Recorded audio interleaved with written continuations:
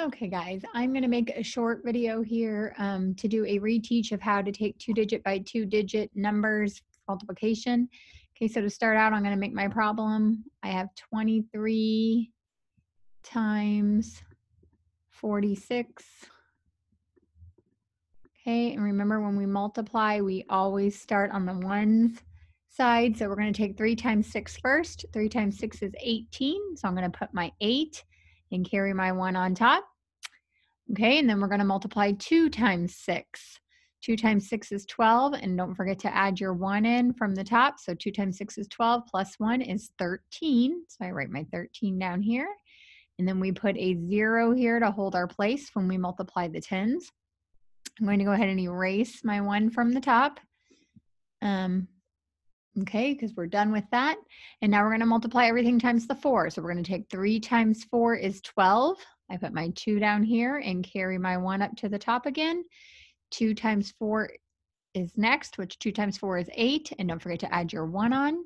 So 2 times 4 is 8 plus 1 is 9. Okay, and then our last step is to add these two numbers together. So 8 plus 0 is 8. 3 plus 2 is 5. And 1 plus 9 is 10. So our answer would be 1,058. Okay, and then I'm going to show you also how we could multiply this using the area model. So we're still going to be doing 23 times 46.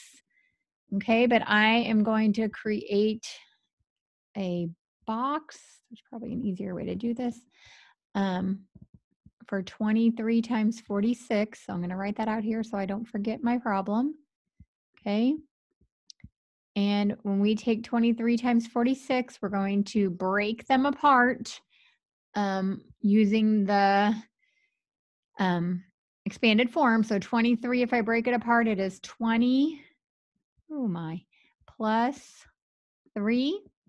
And if I break 46 apart, it is 40 plus 6.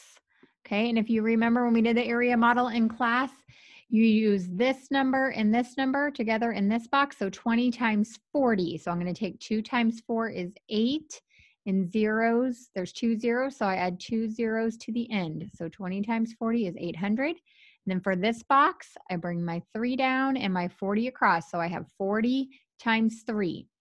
40 times 3, I take my 4 times 3, my basic fact, which is 12. And then I have 1 0, so I need to add 1 0 to the end. So I have 120. Okay, in this box, we have our 20 coming down and our 6 coming across, so 20 times 6. 2 times 6 is our basic fact, which is 12. And we add 1 0 to the end. So 20 times 6 is 120. And then in this box, we're going to bring the 3 down and the 6 over. So 3 times 6 is our problem, which is 18. Okay. And then our final step is to add those 4 numbers together. So I'm going to write these out to the side. Some of you like the first method that I showed better. Some of you liked the area model better. So I thought I would review both methods so you can decide which one you want to use. You can use either one. Both of them work. So you can choose. All right, so we're going to add over here. I have 0 plus 0 plus 0 plus 8 equals 8. And then I have 0 plus 2 plus 2 plus 1. 2 plus 2 is 4. 4 plus 1 is 5.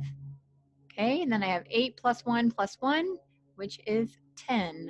So I still got the same answer, 1,058. Okay, so whenever you are doing your 2-digit by 2-digit multiplication, you can choose either the first method or you can use the area model method that I just showed you. Hope this helps as you are working on your 2-digit by 2-digit multiplication.